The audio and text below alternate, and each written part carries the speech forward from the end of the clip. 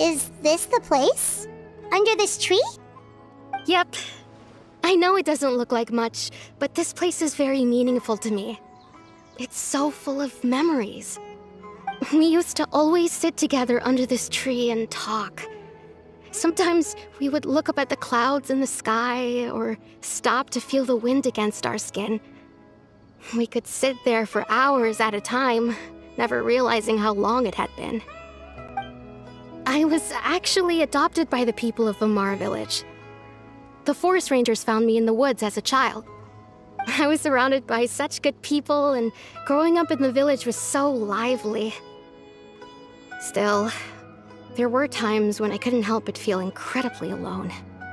Alone? How should I put it? When something's bothering you, or when you have good news to share, you always want to talk about it with somebody. But for the longest time, I didn't know who I could talk to, or if I should say anything at all. Everyone has their own problems to deal with. Even if I might want to confide in others, I don't want to become a burden.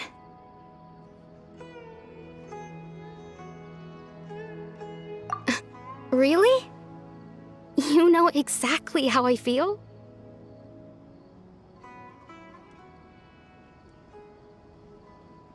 Aww.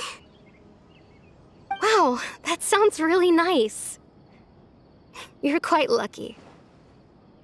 When it comes to our missing villager, well, I guess you could say that to me. He felt like both a family member I could rely on and a friend who could really understand me. No matter what came my way, I knew I could always talk to him. He was so thoughtful and pure, and patient too. Whenever I talked to him, he would always seem so interested, as if the things I was describing were just as important to him as they were to me. Ever since he disappeared, there's been so much I wanted to tell him. No, none of those things matters now. I just really want to see him again. Wow, you two must have been really close. Did he ever tell you anything about himself? He mostly just talked about interesting things he saw around the village. He'd share a lot of his own wild ideas as well. Oh, right! I did ask him about his parents once. But all he said was, they're not here anymore. I didn't know whether that meant they had left the village or passed away, and I didn't want to pry. Still not much to go off of. Look at me. Talking your ear off and still nothing to show for it. I'm sorry I wasn't more help.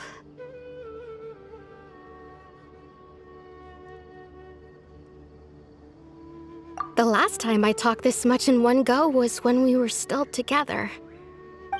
Come to think of it, every time we talked, it always seemed to be around dusk, just like right now. Time always passed by really slowly. Even when it felt like we'd been talking for hours, the sun would still be at the same position in the sky. Well, time always seems to pass slower when you're relaxed, right? What's wrong, Traveler?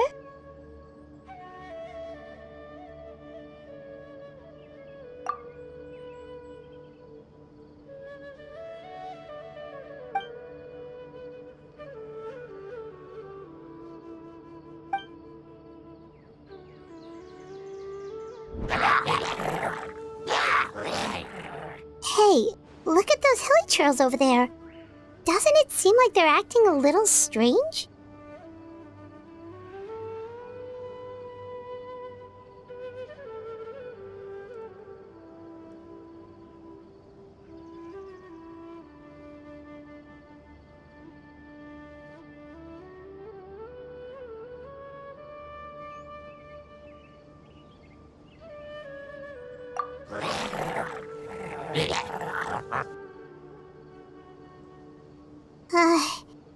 The Abyss Order.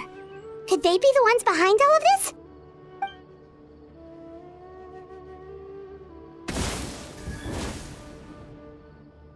Uh-oh, we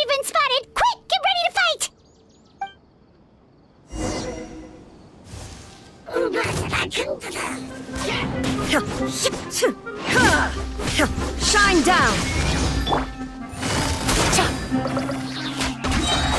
Here comes the catch!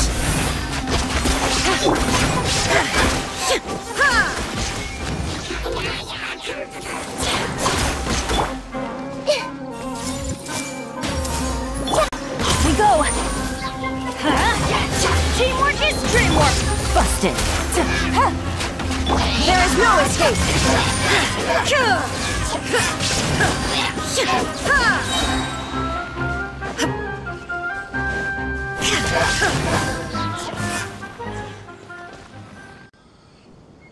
Thank you so much. I wasn't expecting monsters to show up. If you hadn't been here, I'm not sure what I would have done. It was no trouble.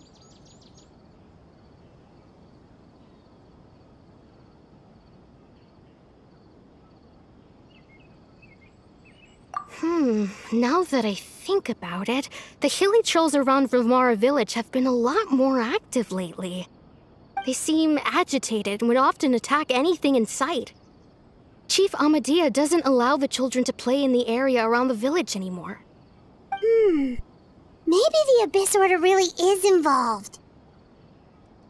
Well, we should head back and check out the situation in Vimara village just in case. If the Abyss Order is plotting something that could spell trouble for the villagers.